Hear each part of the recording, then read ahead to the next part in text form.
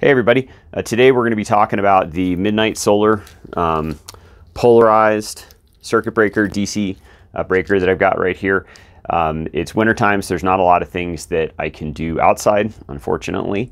But hopefully the weather will be warming up here. At least we can get outside for a bit. But I should let you know that this is either going to be the most boring thing you've ever seen, if you have no interest in these, or it is going to be shockingly important for you if you're like, what the heck is this thing and how do I use it? So, so there it is, and better stuff coming in the summertime once the snow gets off the ground.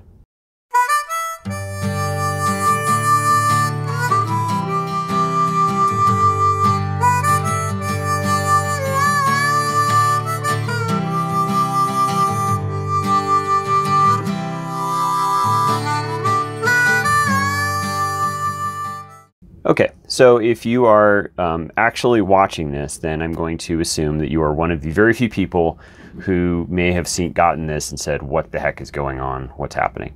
So let me show you what this is first. So this is a DC circuit breaker. So that's the first part. It's a DC breaker, and it is made by, it's actually made in this country called Lesotho, which I have to be honest, I didn't know that was a country. So this put me on a rabbit hole for 30 minutes of actually reading about Lesotho, which is a landlocked country, not only in Africa, but it's surrounded by South Africa.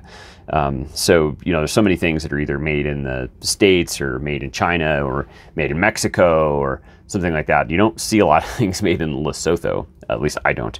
But it's a six, and then that is rebranded by MidNite Solar. And then that is resold by Stella Volta. And then the video is brought to you by Dusthaven. So it's just, you know, nobody wants to not brand things. That's just the world we live in. But what we want to do with this thing is we want to use it to break the current in a DC system. And this particular one is rated for 600 volts and 20 amps. So a reason that that I want this voltage, right? So this is 600 volts, is because if you think of things like the new grow watt inverters that will handle 450 volt DC, that's a lot of DC voltage. Now the advantage with DC voltage like that is obviously you can use much smaller cables, right? Much smaller wiring. And smaller wiring is just a lot easier to work with. If you're gonna put it in a conduit, it's a smaller conduit. If you're gonna just run wires, it's thinner, smaller stuff, easier to work with, cheaper, right? Also, the cost, for the most part, of running higher voltage stuff is less because there's less amperage rolling through it. And that's when you get into the inverters themselves and the charge controllers, is it's cheaper generally on the internals to have higher voltage and lower amperage. But you do end up with higher amperage, or excuse me, higher voltage, and like, what do you do about it? You need to have circuit protection. So I don't want to get into the full shtick of like how you would set up your own circuit protection. There's a couple different ways of achieving that, but for me, one of the things that I needed or I wanted is this. I wanted to be able to have something that I could actuate myself, and then something that would also be able to actuate if it tripped. And it says trip amps is, I believe, 26.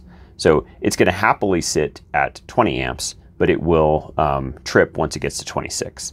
And the back of the envelope math for the circuit that this is going to be sitting in is about 16 to 18 amps is what I think is going to be like kind of the typical load through there. So this is perfect, right? Because it's rated for 20, which is higher than my typical loads. And certainly if there's a short circuit of any type, it's going to exceed 26. So, but this is a polarized breaker. So let me show you a couple things about what's going on here. So the first thing I'm going to do is I'm going to introduce my awesome Walmart special, but it keeps going strong, multimeter. And this multimeter has a continuity thing, right? Continuity thing. So if I touch these together, it has completed the circuit and it makes a beep. So what you need to understand with this breaker, and I've got a couple other devices here that I'm going to show you too. What you need to understand with this breaker is that, and this breaker is in the on position now, is that if I put, and I'm not going to refer to this, by the way, because you can see this plus plus here and this minus minus here. Do not think of these as positive and negative. That's the first takeaway with this, with these polarized things, is that this is not positive and this is not negative. Now, every other place in the universe, right, including probably on this multimeter itself, if I was to look around hard enough, I'm going to find that this thing has a positive symbol here and that this thing has a negative symbol, right? Everywhere you go. Electricity, if I put a Nerf gun to your head and said, what does it mean to have a positive symbol and what does it mean to have a negative symbol? You're going to say, well, golly gee, Eric, that means that's the positive side of the circuit and that's the negative side of the circuit, right? And you may even say, well, that means that's a load, because that's, you know, you're going to put your power into it. But that's not the case with a polarized breaker. And we're going to show you how that works. So again, the circuit breaker is in the on position here. And then we're going to go ahead and connect into here. And we're going to connect into here. And guess what? Beep. Okay, so we've completed the circuit. So what that means is that we were able to get power all the way through this thing. Now, of course, if I kill it, no dice, right? Dead as a doornail. Turn it back on. Works like a champ. So here's what's going on. Here's what's happening, is you can see on these breakers, and especially because this is, again, large voltage, 6 thick, super thick voltage. This is designed for 600 volts DC. So what that means is that this thing, so if you look at an AC, right, AC, basically the sine wave on AC, alternating current, does something like this. It looks like a snake, right? Okay, and what that means is that there's little periods like there, and like there, and like there, and like there, where it's actually zero. Okay, where it's zero. So it's pretty easy to break. Here's an AC, a filthy AC household breaker sitting right here. So it's pretty easy to break AC voltage, but it's very difficult to break DC voltage. And the reason why is because this thing can rely on the fact that there's a period where that actually drops to zero, but on this guy over here, you don't get that benefit on a DC circuit. On a DC circuit, the voltage is always up. So when you actually try to separate that DC current, it is going to start arcing through the air, right? And you're going to have this bolt of electricity literally going through the air. The problem is that air is very resistant, right? The air is not, just in case you didn't know, air is a poor conductor. And as that arc, that electricity is flying through the air, right, it is going to generate a boatload of heat, and that heat will probably start a fire. Okay, so arc is a big deal, and arc is very dangerous, and arc is super problem at high voltages, and with DC, it's a problem even at lower voltages. It'll happen with DC. It'll happen at higher voltages with AC. So this thing needs to be able to basically grab that arc, right? So that arc is like, kind of going between my fingers there. And this thing actually needs to be able to suck the arc away and extinguish it and bury it, make it gone, so that it can actually break the circuit. Okay, and then that's what this thing does. And that's why there's so many. If you look at it, there's basically 4 circuit breakers ganged together, chained together. That's what's going on. So we have a current into here, right? And it goes through this breaker, and then it goes through this bus wire up here, which then goes down into this breaker, which then goes into this bus wire over here, which then goes up into this breaker and spits out this other side. Okay, so but one of the things I really want to, 2 things I want to kind of get into on the polarity of this thing, and you'll see it. If you read it right here, it says, polarity sensitive, do not reverse feed. Okay, now the documentation is pretty poor for this thing.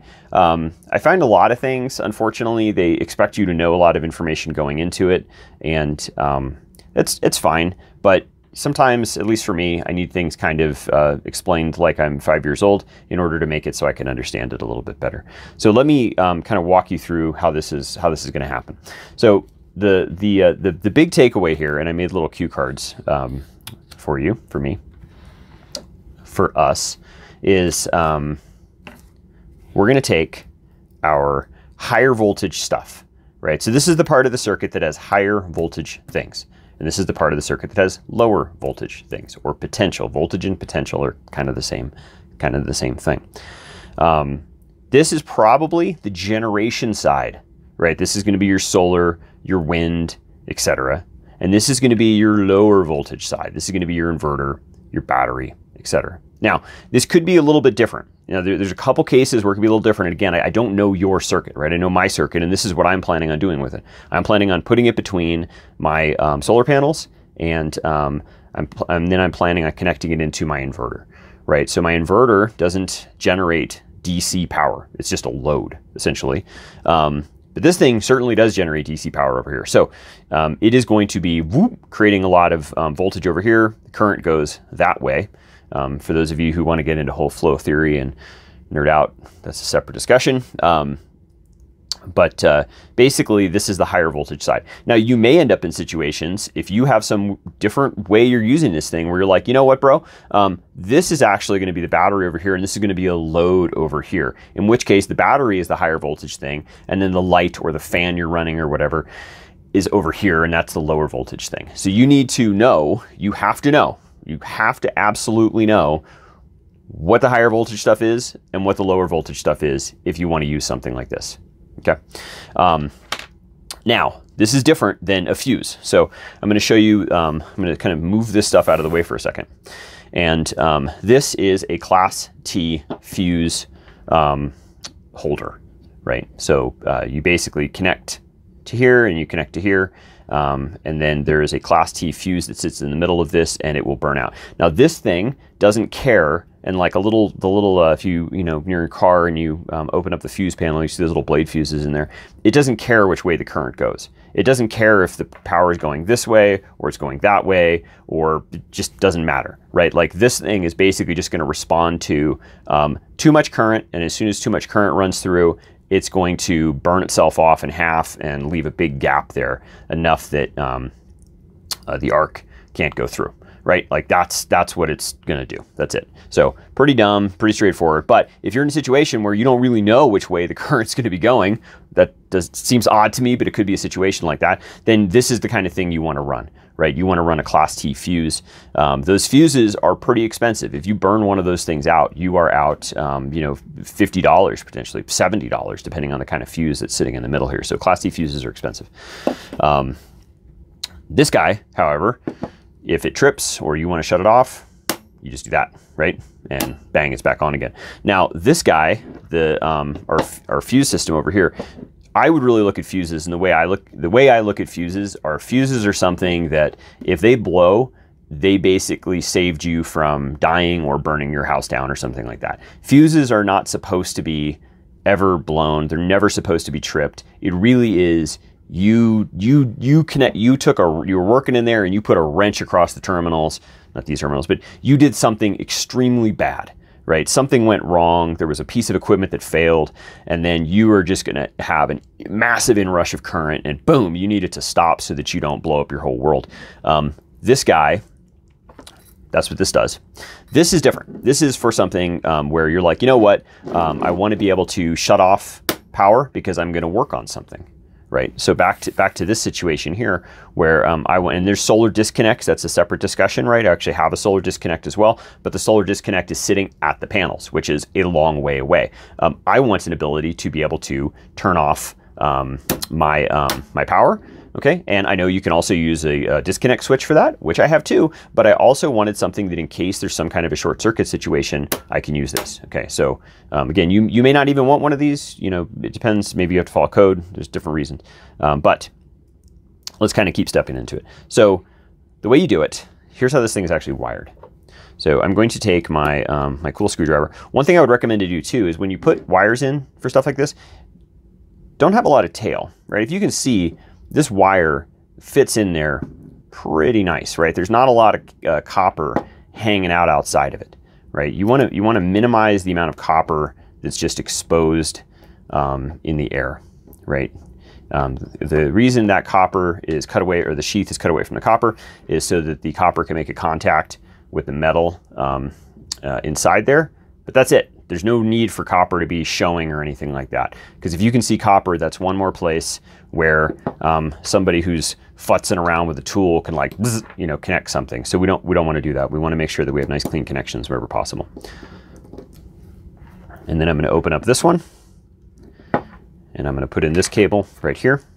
And if you'll notice, again, these are both red wires, and that's not me being lazy and using the wrong, or not lazy, but you know, sometimes they don't have what you need at the store, or you don't have what you need and you just got to make do. But that's not what's going on here. So I'm particularly using red on purpose because these are both positive wires, right? And this is essentially how this is going to go. So this would actually be connected over here to my higher voltage stuff, and this over here would be connected to my lower voltage stuff. No, we're going to forget about these two little wires here. In fact, I'm going to hide those. We can talk about those in a sec. But let's see if I can like, we'll tuck those up. Okay. So here we go. Okay. So looking good, looking good. Now, the other thing that I want to show here, and I actually don't have a spare black wire. So I'm going to use some headphones that I have laying around on my, to basically demonstrate what the black wire would be doing in this whole thing. So in this whole thing, right, if I move this up a little bit, okay, the black wire, the negative wire, doesn't interact with this thing at all. It's a real big takeaway. Okay, and this is the same thing if you're looking at household breakers, something like this.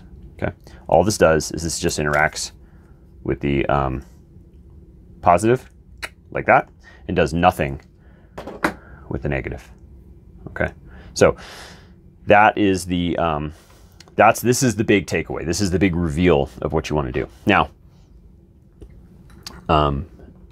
one thing to note that I would add on to this is that if you, from Stella Volta, what they have said in their documentation is that if you reverse polarity this thing, it will work. That is, they've said that. They're like, it will work. However, it will probably work once, and then it will fry the insides. And I've also heard that this might work once, and then it's going to set the whole thing on fire, which, in either case, probably will disrupt the circuit, but there's no need to set your building on fire in order to kill the circuit. So make sure that you have it wired in the correct way, where you have your higher voltage on the plus, and the minus, not negative, but minus is your lower voltage connection. And that's how you do these polarity sensitive breakers. So hopefully that's been of some use for everyone. You know, if this is something that's already familiar for you, you're like, yeah, bro, I totally get it. Makes sense. But for those of us who may not have experienced or worked with polarity sensitive breakers before, this one threw me for a loop. Again, you know, if I was to ask you in any other normal day, what does that symbol mean and what does that symbol mean? You absolutely should say, well, that means that's positive and that means that that's negative, because that's exactly what that means, except for today. Today we're all wrong, because this means the higher potential, and then this means the lower potential side of the positive wire in your circuit. So that's the nature of these. The good news is that these are actually going to be phased out, I believe. I'm making this recording in the end of 2021, and I believe in 2022, they're going to be making polarity insensitive ones. So you don't need to necessarily know what you're doing to wire these up correctly, but there's a bunch of these out there and they're still being sold. And I imagine that there are other polarity sensitive breakers out there that I don't know about, and they're going to function probably a very similar way. So sorry, that's my multimeter telling me to pipe down, and that's a great time to go ahead and kill this video. Anyway, so this is Eric from Dusthaven. Sorry you can't see me. I'm kind of working down here with my hands. And I hope you have a great day out there, and give you a little thumbs up. And most importantly, I hope you're doing really good work that you can be proud of. That's it. Have a wonderful day. Goodbye.